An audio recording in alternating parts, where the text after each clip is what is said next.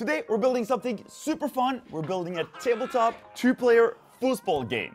We're gonna combine some basic woodworking with a bunch of 3D printed parts to make this really simple build that is gonna be a ton of fun to play. I've already planned out the whole build. I've 3D printed all the necessary parts, everything from the players to the handles and even the goals. And if you wanna build one of these for yourself, I'll have all the plans and all the 3D files available to download from our website, which is alch.shop. Now the first thing that we'll do is build the frame that is gonna hold all the parts. We'll build that out of 19mm plywood or 3/4 inch for you guys that live in the States. There's really not a lot of parts to this whole build. It's basically just a box with some structure underneath. So we'll need 4 pieces for the big frame, and then we're gonna rip a bunch of strips that are gonna become the support that the play surface is gonna rest on. All right, let's jump right into it and start assembling these pieces into the frame. We'll need to drill some holes in the side pieces for where the rods are gonna stick through, and we'll need to make some space in the ends for where the goal will sit. Now I've already planned all this out with measurements, and I've marked those onto the pieces, so now I know exactly where to drill those holes and what parts I need to cut out. So first things first, let's jump over on the bandsaw and cut these out. And with a few simple cuts, that's most of the hard work done. Now I've also cut out a couple of slots in these pieces that will allow these parts to fit together. Now a bunch of these will now make the bottom framework that is gonna hold everything in place. I've cut these parts on the bandsaw, but you could just as easily also cut everything just with the jigsaw. So these parts go together like so, and we can get a general idea of how big this thing is gonna be.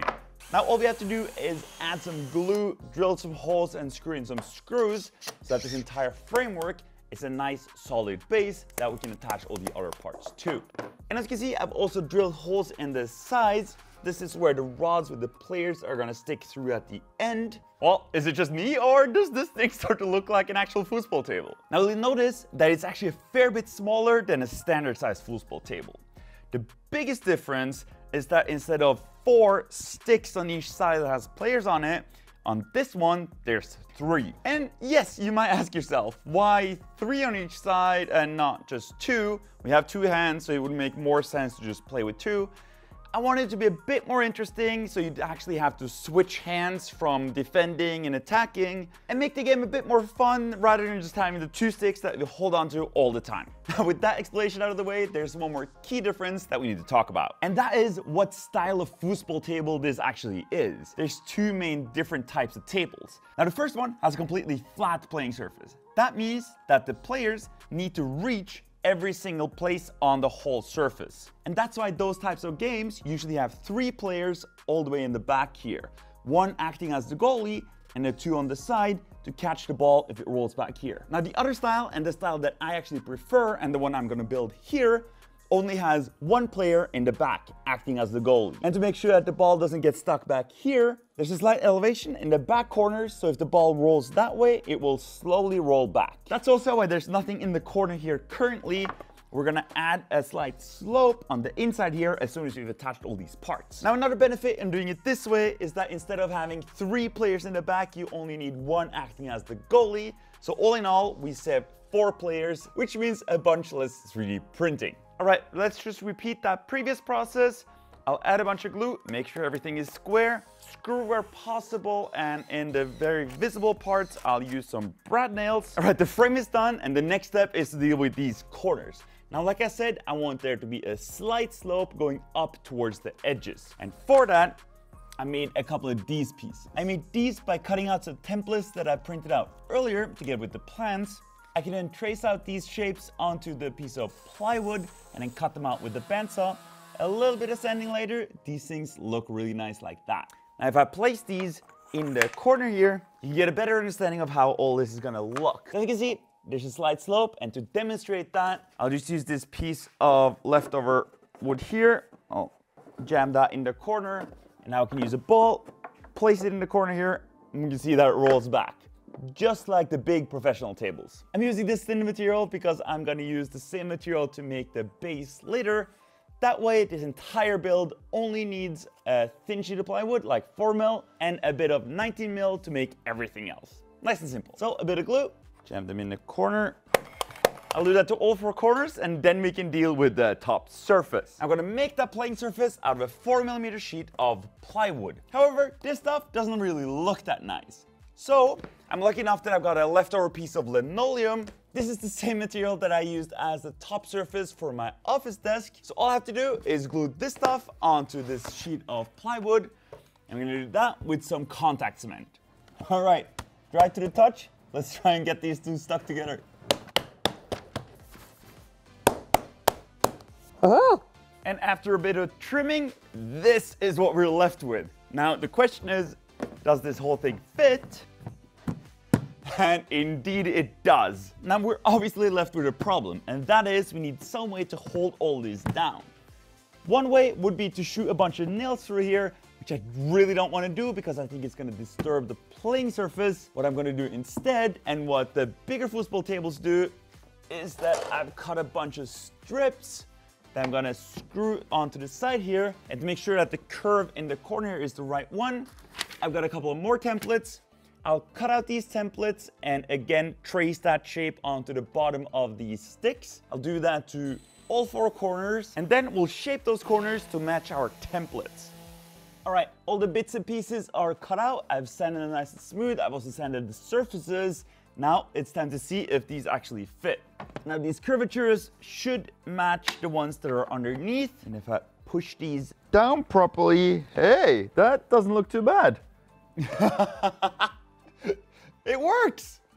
And it's definitely starting to look like a proper foosball table. I'll get these attached, just a few drops of glue and some brad nails properly attached down. By the way, I'm using 23 gauge brad nails and they're just awesome. The heads are barely visible. Look at that! That's basically the entire frame done. Now the last bit that we need to attach to this before we can start on the players is the goals. Now let me tell you, there's a lot of 3D printed parts in this project, but this thing was something else. This is a bit over a full spool of filament, about 800 grams each, and I had to print 2 of them. There's a lot of support in these. But we get to break it out, which is fun.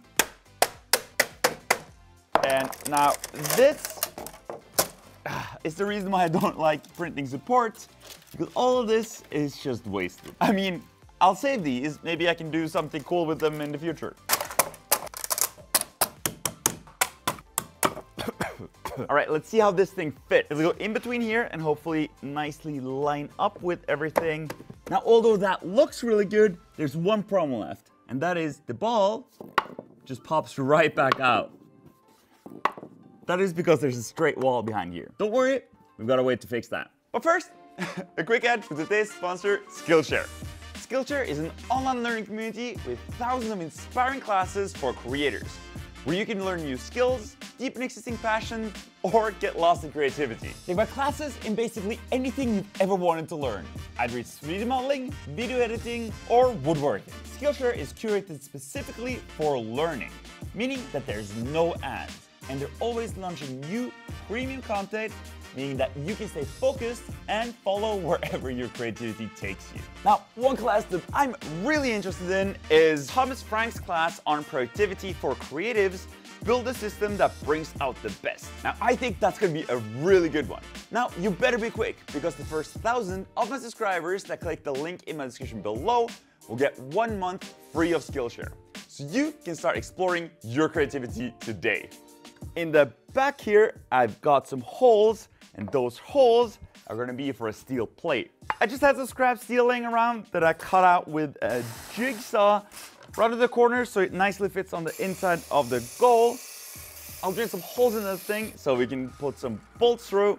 Those bolts are then gonna go into these holes, which we're gonna have to drill out and tap properly, screw everything together, and then we're left with this thing. Now, the steel plate is at an angle, so hopefully when the ball goes in, it will go down and then roll out to this collection thingy, so you can grab it from there. Now the question is, why didn't I just print this whole part with that angle in there? And here's the reason why. With that steel plate, you get a really satisfying sound, sort of confirming that you scored that goal. Now this 3D printed part has some ready to go holes on the inside here for screws. Same thing on the bottom, then all that's left is the other side. And to make the whole thing look really nice, I also applied a nice coat of oil on all the wooden bits. Frame is completely done with 2 goals. The next step is the guys that are gonna actually be playing. Now we're gonna attach those to some 60mm bars. Now obviously these things are way too long at the moment. They're also galvanized and have this sort of rough surface finish. So let's cut these to size, get them all cleaned up. I think I'll end up sanding them a little bit and try and get that surface nice and smooth. And then we'll need to do some holes for the players. All right, with the rods nice, smooth, and polished, ready to move on to the next step, because I've actually 3D printed all the players. Now the question is whether or not these things will be strong enough. I think they will be. They're printed basically solid, but I got one more trick to try and make these a little bit more sturdy. So the way they mount to these rods is with one of these really big bolts that goes in the bottom of the player. Align everything, and then hopefully with a bit of wiggling back and forth, that screw will then go all the way through the player, giving it some nice extra rigidity through the rod. And to lock everything in place, I've got one of these square nuts that will fit into here, attach everything together, and we've got our player attached to the rod. But like I said, I'm not really sure how well these are gonna work. So the rod are a standard 60mm size. If you wanna build one of these and you don't like the 3D printed players, you can go ahead and purchase any of the other ones. Just make sure the holes that you drill match with the standard players. All right, now the last step is attaching these to the frame. Now you might notice that the holes that we drilled in the frame are quite a bit larger than these small tubes. And that is because I'm going to use some sleeves, or bearings as these things are called, to hold everything nice and centered and make sure that the motion is nice and smooth. But here's the thing. Originally, I wasn't sure if PLA was going to be smooth enough or durable enough to act as the bearing surface. So I purchased these things. These are really nice Teflon sleeves. They're meant to be a bearing surface, and these things are supposed to go in here. These 2 parts then go on either side of the frame that we built, click together, everything gets screwed in place, and you end up with a really nice and smooth bearing surface. Now I also wanted to try just printing out these parts to be the bearing surface themselves, so that you don't need to purchase any extra parts, just print out these things. And that is exactly what I've done here. I've test assembled both the different types of bearings. The white ones have the nice Teflon sleeves, and the orange one just has 3D printed bearing surfaces out of PLA, just like everything else here. Now here's the thing, the Teflon one is quite smooth and pretty nice, but so is the orange one. It's a bit more noisy, but it spins quite easily. Actually, it spins a bit more freely than this one. And in terms of how are they to play with, they're actually both pretty similar. Both feel fine. So you know what? For the sake of making this as easy as possible, I'll just use the 3D printed bearings. And if they don't last over a long period of time, I can either print new ones, or I can switch to these Teflon bearings. That way there's less random parts that you need to buy if you want to make one of these. All right, these ones were just a test. I'll switch these out with the proper ones. I'll switch out all the bearing surfaces with the 3D printed ones. The slidey bits are on, it's time to install all the parts. Now there is an order at which we have to assemble all these parts so that they actually fit.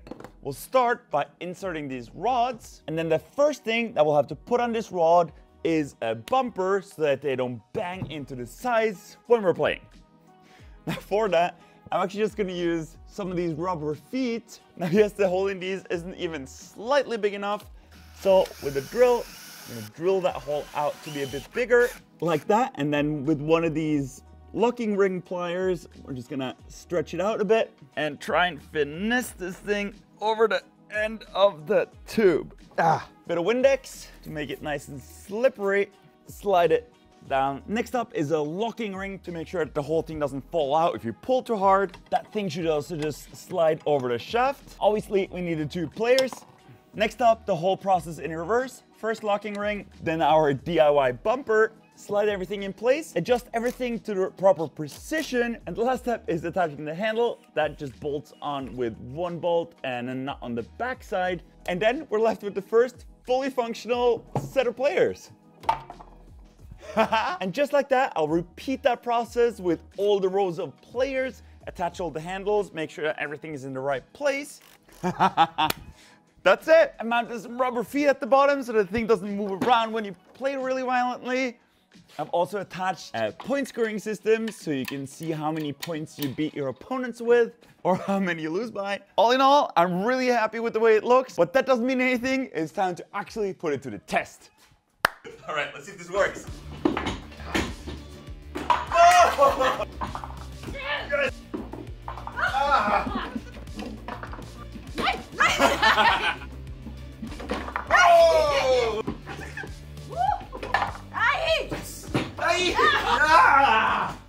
Alright, that was so much fun, and this thing actually works. I barely managed to win over my girlfriend with just 1 point. But all in all, this thing is just super fun to play with.